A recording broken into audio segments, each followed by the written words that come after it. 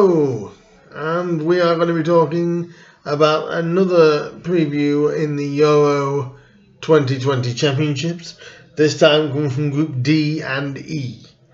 There's been some real good football and some real good actually officiating this time around on this. So we're just going to crack straight on with these.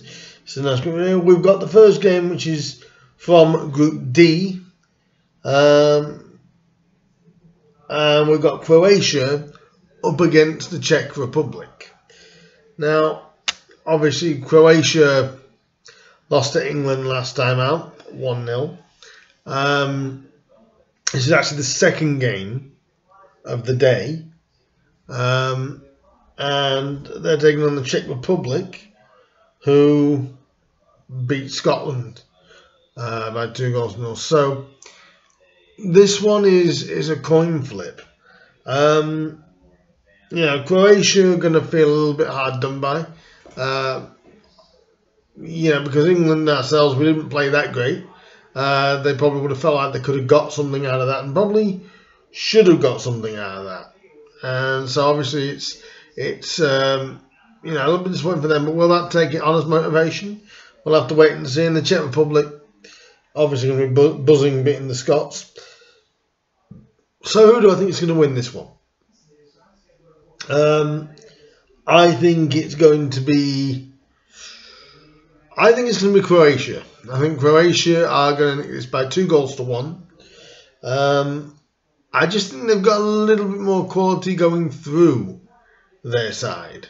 And they look more like, if they can get their football going and get clicking, I think, they're going to cause the Czechs some problems.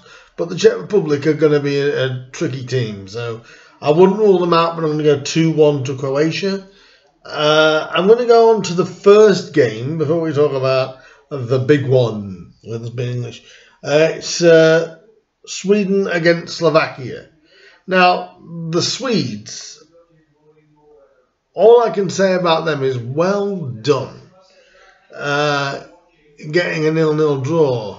I mean, against the Spanish, I believe. And they were absolutely immense defensively. Absolutely immense.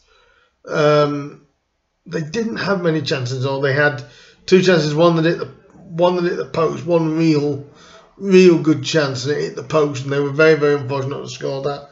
The Spanish were very, very annoyed, I think. I think a lot of the fans were very, very annoyed. But that was a very, very creditable draw for Sweden. Unexpected, but got. And the opponents, obviously Slovakia.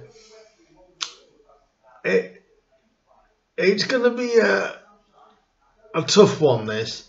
I'm going to go for Sweden. Because I think now they can sort of let themselves go a little bit. They can start to progress their style of football. So I'm going to say Sweden to win by 1-0, because they can think, wow, we got away with a point against the Spanish. Another win will almost certainly get us there. So, it's a good chance that it could come off. And then we go to the big one. England, a home nations clash, shall we call this? England against Scotland.